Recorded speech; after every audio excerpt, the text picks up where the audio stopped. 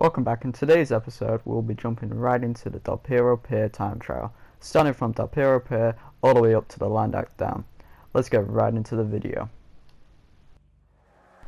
Starting off this time trial, you'll be wanting to have your back wheel in the ring right there.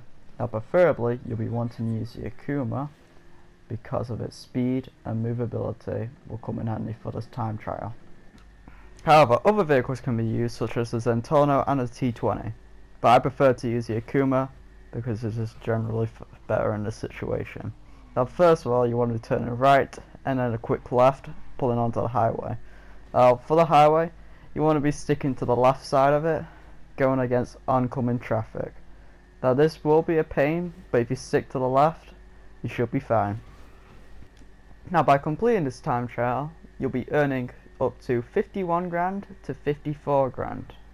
However, you can only earn this once until the time trials recycle. Now the time you'll want to be beating to earn this cash is 1 minute 43 seconds. Now here you want to be slightly turning left and follow here, and then turn right across this bridge.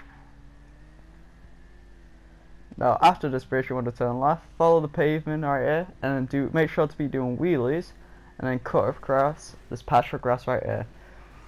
Past that bridge and then turn right onto this bridge. Remember to brake. There's one mess up and you will have to start all from the beginning. Now you want to slow down here and make sure you go up the mountain a bit on that curve. Now you want to keep it slow and steady, but not too slow obviously, because you need to beat that time. Now this part you can continue doing wheelies, but remember, one mess up and you could go tumbling down the cliffside right here, which could cost you your 51 grand. Now from here onwards, you've pretty much got this in the bag, just like I have here, and there you go. You've completed the time trial, got you 51 grand. I hope you enjoyed the video, and I hope this tutorial helped.